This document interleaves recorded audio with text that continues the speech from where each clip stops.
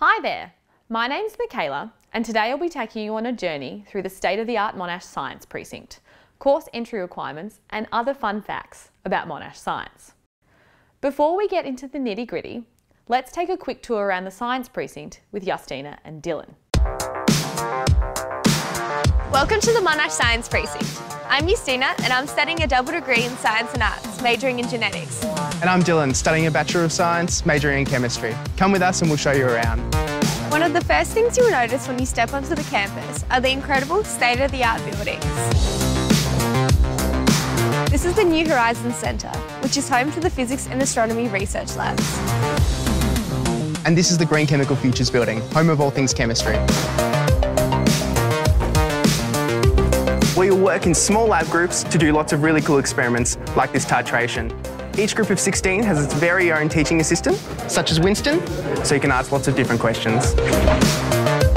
Jock Marshall Reserve is Australia's only on-campus teaching wetland and bushland complex, where students can undertake a wide range of field investigations and experiments, and then analyse their results in the on-site biological sciences lab. The Monash collaborative teaching model moves away from large lectures towards an active learning approach. Students work in small groups to solve problems and participate in hands-on activities with the support of not just the lecturer, but teaching assistants as well. This is the Physics and Astronomy collaborative learning environment. And this is the Maths Learning Centre, where you can get help with your studies or challenge yourself further. PASS or Peer Assisted Study Sessions is an academic mentoring program. These weekly study groups are really popular with first-year students and a great way to make new friends. And if you're feeling a bit peckish, grab a bite to eat at the campus centre before heading off to your next lecture.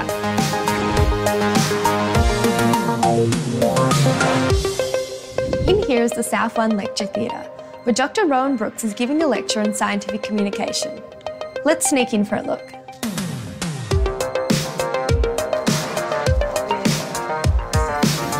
Art meets science here in our world-leading 2D and 3D virtual reality environment, the Cave 2. Right now, we're looking at a tractography of white matter in the human brain. To help students visualise earth science concepts in 3D, the Augmented Reality Sandbox projects an overlay of scientific information onto the sand, which is sculpted and augmented in real time as the students move the sand around. Outside, the Monash Earth Sciences Garden, a unique hands-on outdoor teaching space for geology, physical geography and atmospheric sciences. It's the first of its kind in Australia and comprises of almost 500 rock specimens from across Victoria. When it's time to put your feet up, take a break at the Science Student Lounge. It's open 24/7 and a great place to work on group assignments together. This is the Hargrave Andrew Library, where you can search for scientific information or find a quiet space to study. And if you ever need advice, help is always on hand at Science Student Services, where you can discuss your course options with one of our friendly advisors. That was just a quick sneak peek at the Monash Science precinct. If you'd like to find out more information about visiting us here at Monash, come to our open day or visit us at monash.edu/science or on Facebook or Instagram.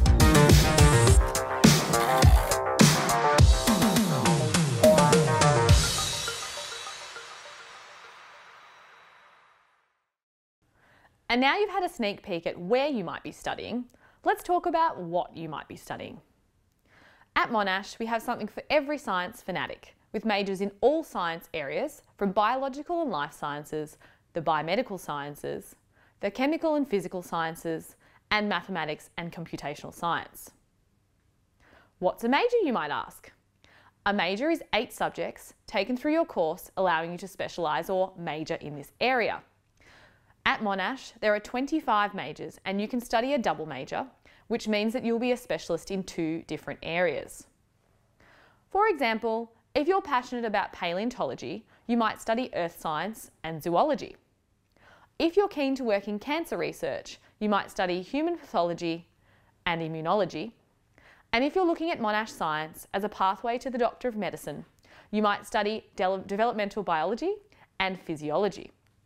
There is lots of flexibility for complementary major pairings and for weird and wonderful combinations.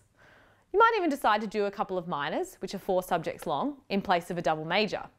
But don't stress about choosing your major right away. You can try a few different areas and then decide after your first year. At Monash, we offer 5 different science courses. The Bachelor of Science is our flagship degree and is a 3-year course with lots of flexibility. We also have 2 advanced science courses, the Bachelor of Science Advanced Research and the Bachelor of Science Advanced Global Challenges, which both include a 4th honours year. An honours year is where students participate in a project or research thesis in a specialist area. We also have 2 new courses, the Bachelor of Applied Data Science and the Bachelor of Applied Data Science Advanced. In the next few slides, I'll go over the entry requirements and the key differences for each course. When you're looking at uni courses, it's really important that you know what the entry requirements are. Some have ATAR, subject prerequisites, or a range of criteria that you will need to meet in order to be eligible for entry to that course. If you don't meet these criteria, you will not receive an offer. For example, for the Bachelor of Science at Monash, the ATAR requirement is 85. Although this may change if you are eligible for SEAS, which is the Special Entry Access Scheme, or the Monash Guarantee. If you're eligible for the Monash Guarantee, you can be guaranteed a place in the Bachelor of Science if you attain a 75 plus ATAR and you meet all subject prerequisites. A subject prerequisite is one you'll need to have studied in your VCE or equivalent Year 12. All scores listed are raw scores, not scaled scores. For example, if you are eligible for the Monash Guarantee, got a 75 ATAR, a 26 in English and a 30 in Chemistry, it is likely you would be offered a place in the Bachelor of Science. If you study more than one science subject, you'll be eligible for the Subject Adjustment Bonus, which will have a positive effect on the rank of your ATAR. Also, I do just want to say, don't worry if you didn't quite get the ATAR or don't have the prereqs to get straight in. There are also many pathways to the Bachelor of Science. Check out the links below this video for more information about pathways, SEAS, the Monash Guarantee, the Subject Adjustment Bonus and subject prerequisites for all of our courses. And now back to the Bachelor of Science. Some key positives are its flexibility, the fact you can study a double major, and the fact that you don't need maths methods to get into it. It's also a fantastic pathway into a number of different careers, including medicine, vet medicine, dentistry, psychology, physiotherapy, teaching, research, and the list goes on and on. If you haven't seen a course map before, I recommend starting to have a look at them during your research, as they are fantastic to help you visualise what your study pathway might look like into the future. You can also study the Bachelor of Science together with another degree at Monash. These double degree combinations are available. Almost 40% of science students at Monash study a double degree, and they are attractive to students and employers alike as students emerge with complementary and interdisciplinary knowledge. It also means you can study science and still follow your passion in, say, jazz flute. Studying a double degree is an efficient way to get 2 qualifications in one and usually only takes 1 year longer than a single degree. Essentially, your electives will be cut and each degree becomes the elective for the other degree. Now, let's talk about some of the other science courses that you can study here at Monash. The Bachelor of Science Advanced Global Challenges is unique and the only course of its kind in Australia. It's a small cohort with about 30 to 40 students accepted per year and encourages leadership and entrepreneurship.